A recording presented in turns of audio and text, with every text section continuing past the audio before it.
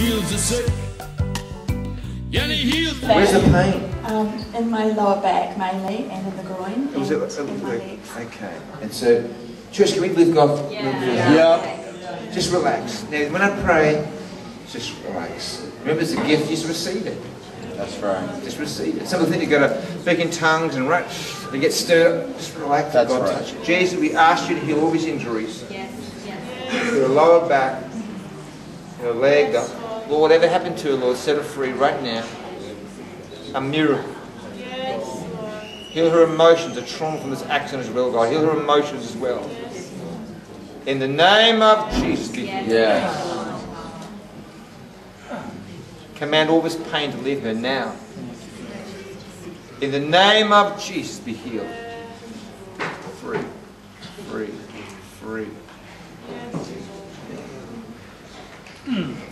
You know, sometimes it's very important that people have an accident and need healing emotions. There can be shock, there can be trauma, there can be depression, come from being injured or sick. You know, the Lord wants to touch the whole person.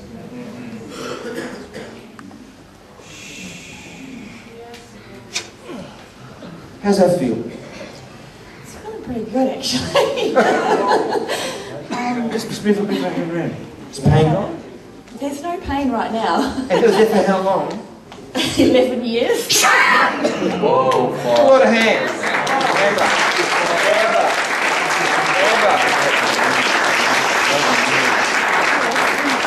And so, actually, what happened to cause the injury? Was it with coals or? No.